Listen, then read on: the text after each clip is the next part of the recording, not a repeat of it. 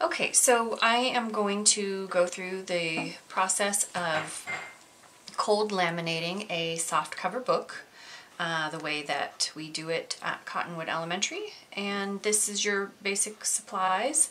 A roll of laminate. This is 10 inch for this size book.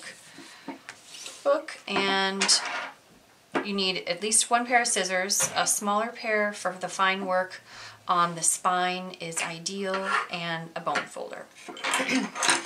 So the first thing we're going to do is measure the laminate for the book. This can be individualized to each book. So what you want is a 3-inch to 1-inch border on all sides of the book. This edge, this side, and then the other side.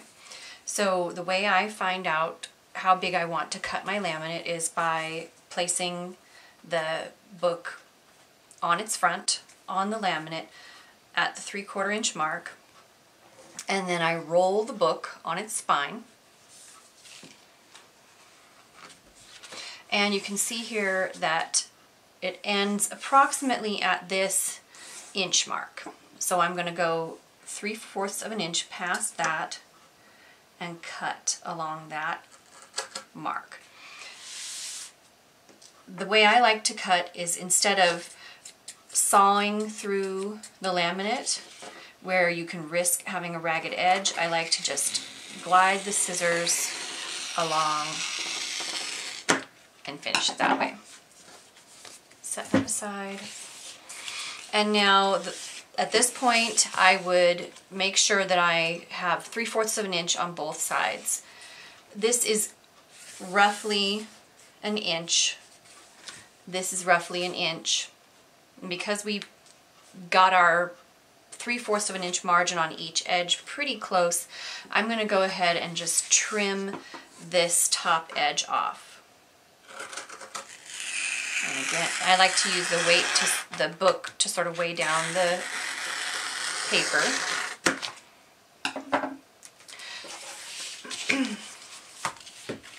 And then we're going to peel the laminate from the backing.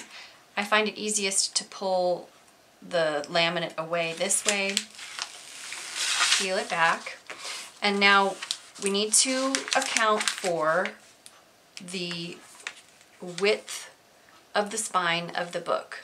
So I peel this all the way back here, and I'm not sure if this is going to show up very well on camera, but take the spine, maybe if I hold it like this you can see, this piece extends past the bottom, and I want it to match the spine width of the book. Use this edge as your guide to fold and then crease here. Match those up, crease the book here. Now, this is now the laminate for the front cover, including the spine. So I'm going to take this back edge, I'm going to line up, make sure that I have the same amount here as I have here, and then kind of slide the book off, and you'll feel it drop down off of this edge. Roll the book. I like to push down and roll, because the fewer bubbles that we start with on this surface, the better. You can see, maybe you can't, but I can see that I've got a bubble here. We need to work the bubbles out. I find it works best to work the bubbles out with your fingers first. If you go straight to your bone folder at this point, I find you often seal some bubbles in that you could have otherwise worked out with your fingers. So start in the middle and slide the bubbles out off of the edge of the page.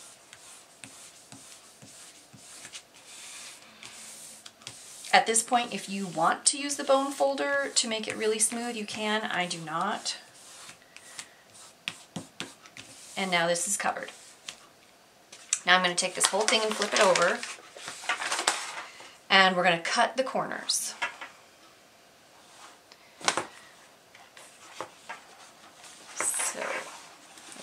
I'm trying to make this so that you can see it.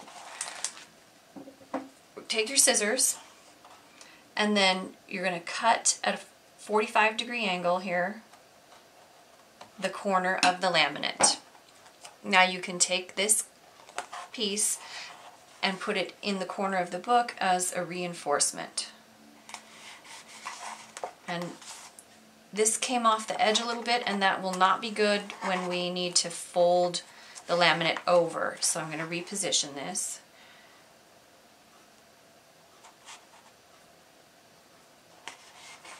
Okay.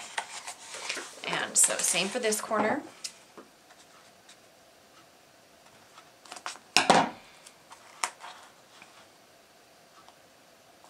Place that there. And then now we're going to cut a slit in this laminate here so that we can fold all of these flaps in. So I'm going to cut right there, just to the edge of the book. And there. And now we need to fold this up, and we want to get as tight of a connection to the book as possible, because any gaps between the laminate and the book are great places for dirt to get in. So I start in the middle and I push pretty firmly up against the cover of the book. And I work my way from the center to the corners. And then I work from the edge of the book in. And we'll repeat that with all the sides.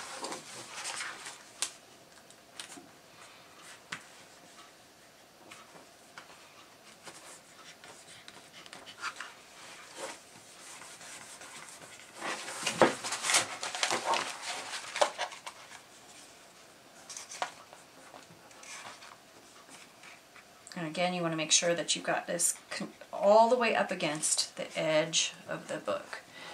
Push, push, push. And then this is the point at which I use my bone folder, because I want to make sure that these are really well adhered. So just rub with your bone folder all along here. And this little bit of debris reminds me that a lot of these rolls of laminate will have little flakes that come off in the manufacturing process that sometimes get into your laminate, and you can use a piece of Scotch tape to pull those up if you find them stuck to the wrong side of your laminate. Okay, so the front cover is done. So now we take and pull the rest of the backing off. And I will typically use this as another just safeguard against getting dirt and debris on my laminate. So lay this down. Now we want to make sure that, again, that this sticks as well as possible to the spine to allow as few crumbs and bits of dirt to get in as possible. So I'm going to pull the laminate away a bit, roll the spine on, keep this flat, and then roll it onto the laminate again. We flip it over. You don't want this is all sticky, so you don't want this picking up bits from your table. And again, just working the bubbles out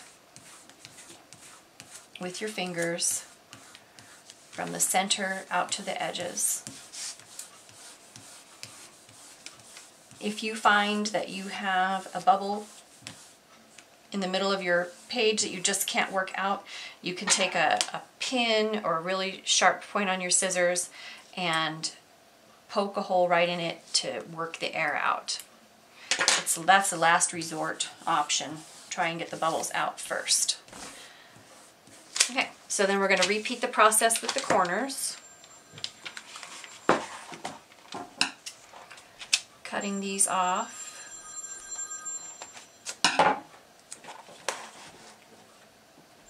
And adhering them to the cover.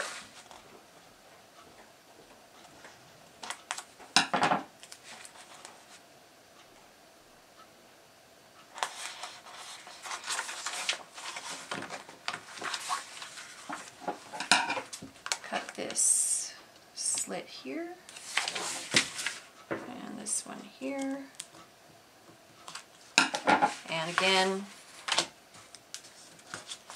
folding these flaps over and getting them as tightly bound to the book as possible.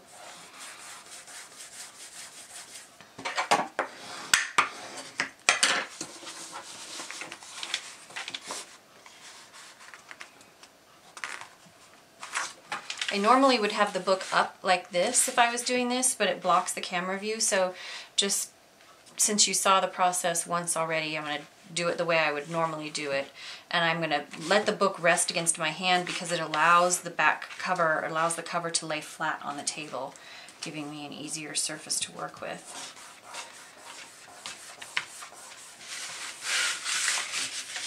Maybe you can see a little bit better from this side. Lay the cover flat on the table.